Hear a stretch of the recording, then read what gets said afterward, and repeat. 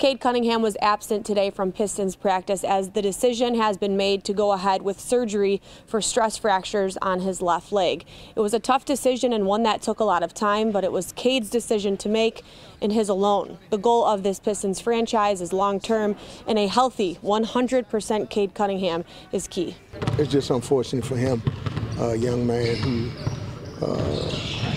brings a lot to the table, and him being out, but no, we're still going full blast ahead. Dwayne Casey said there is some silver linings in this news. He's already seen young guys grow and trying to fill the hole left by Cade. I think Killian, is growing into that role.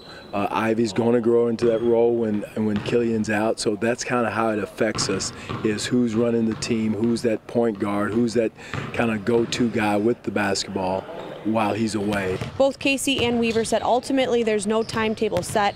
After surgery this week, Cunningham will be around the team as soon as possible. A 3 to 4 month recovery is expected that may put him back around April. We're not getting rewarded with W's right now, which is very unfortunate, but the growth is there. We see the growth in a lot of our young guys. Behind me here, Isaiah Livers is the last one left in practice, getting some extra reps. He is not ready to go yet, still dealing with that shoulder injury. Dwayne Casey says he is close but will not travel with the team to Charlotte later today. For now, reporting in Detroit, Jeanna Trotman, 7 Action Sports.